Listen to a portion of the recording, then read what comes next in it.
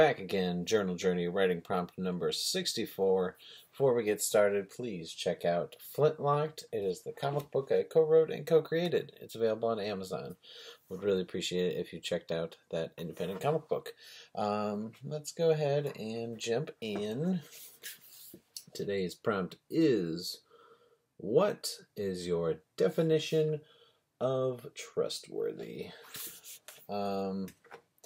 Yeah, it's that's another one of these prompts that they like to go with, which is what a certain word or phrase means to you, or to define something.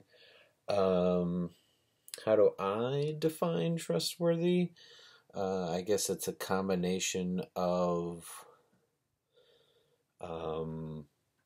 dependability and believability, I think, are the words I want to go with.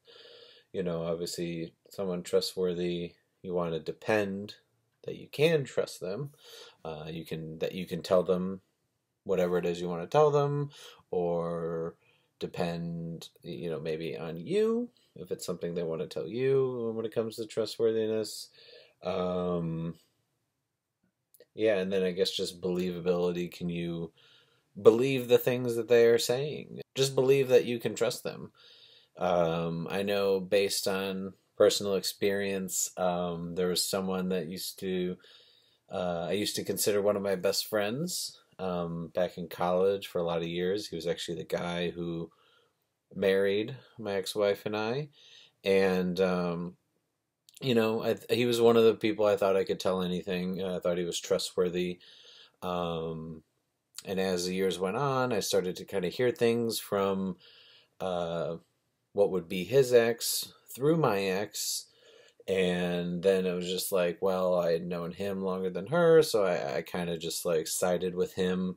But then I started hearing it from other people that didn't really have any, that weren't connected in that way. And come to find out, he may be a version of a serial liar.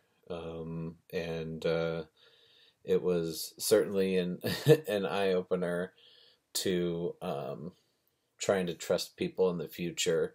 I think the one thing that's hard, especially with, I'm around a lot of people who are like, performers in some way.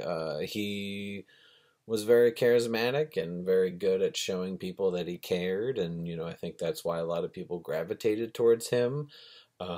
He just felt like someone you wanted to be friends with and that you could depend on and believe what he said. And then turns out, no, he's just, really good at his craft, which is acting. And then he also was good at directing. So he, could be very believable, even though it was not something I should have trusted.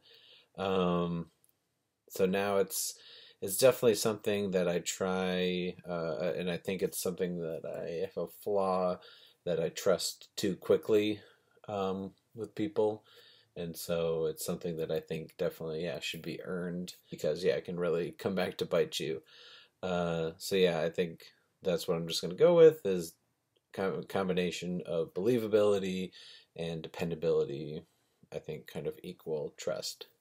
But what's your definition of trust? How would you define it? Comment below, let me know, and we'll see you